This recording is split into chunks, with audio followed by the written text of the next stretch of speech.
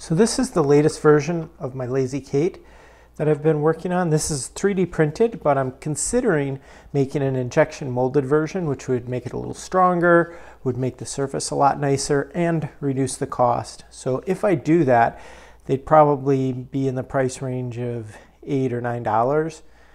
And I had a couple of questions that I wanted to ask you folks before I do that, because it is a big commitment in cost of tooling and how long it takes to make them.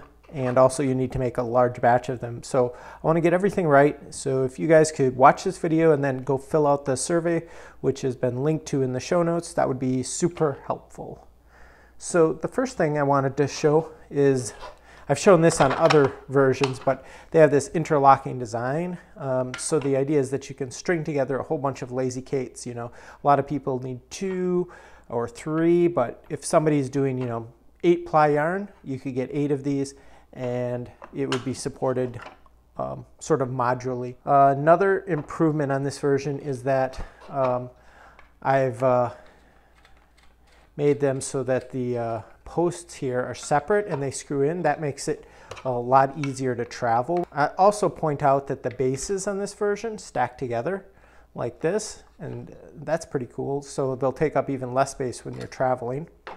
So another thing I wanted to point out on this version is these little keyhole slots. So those are so you can put a screw in there and sort of lock these down onto a surface. So if I had 2 screws placed here, I'd put it in and then slide it, and it would be locked into place. And the idea there is some people want these to be mounted more permanently into a place or have more weight on the bottom, and this allows you to do that. You can even use that with them when they're connected together. So here you'd have 4 screws and you'd go and sort of lock them into place like that. Another thing I'm going to show is that I've got these elastic bands, and these can be used as sort of a braking system.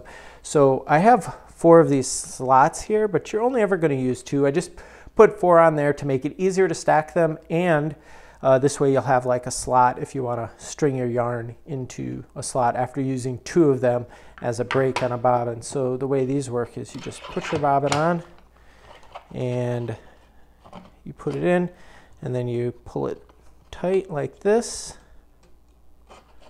and now it won't spin as easily. So you've kind of got a braking system, whereas if you don't have this attached, it spins sort of freely. So you've got 2 of these here.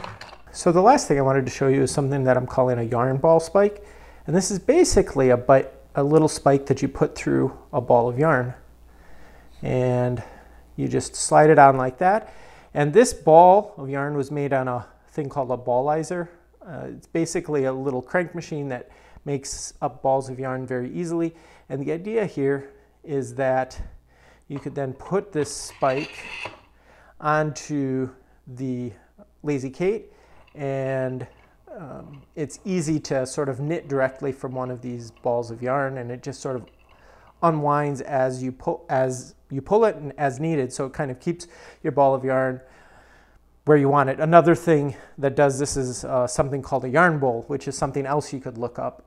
So I'm kind of interested of whether this is useful. I can redesign this. So right now I have 3mm thick walls, and I can make that as thin as 1mm. So that'll make the spike a little bit thinner, but it's still not going to be super thin. So I kind of would like people who've used these kinds of tools before to sort of comment on whether they'd like to have this kind of a thing included in with the Lazy Kate. It would add maybe $1 or so to each Lazy Kate, and it's not something I want to sell separately. So if I do include it, it would be included with every Lazy Kate. I'm kind of wondering if adding this is worth $1 to people. Yeah, please fill out the survey. That'll be super helpful. Thanks for watching.